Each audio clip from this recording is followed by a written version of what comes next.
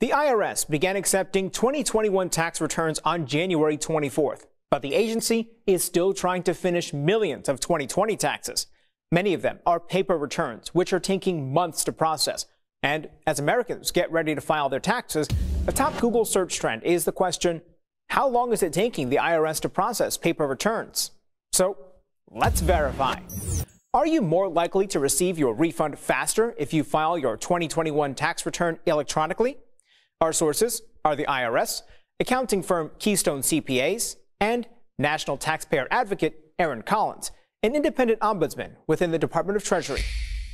Last summer, Collins' office found the average paper return took about twice as long to process compared to an electronic return.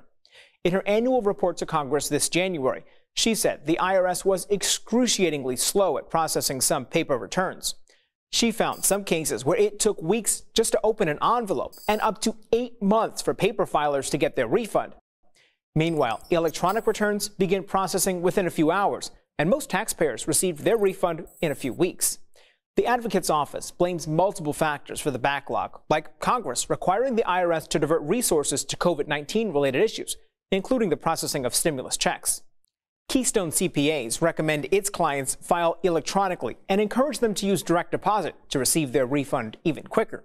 So, it's true, you are more likely to receive your refund faster if you file your 2021 tax return electronically.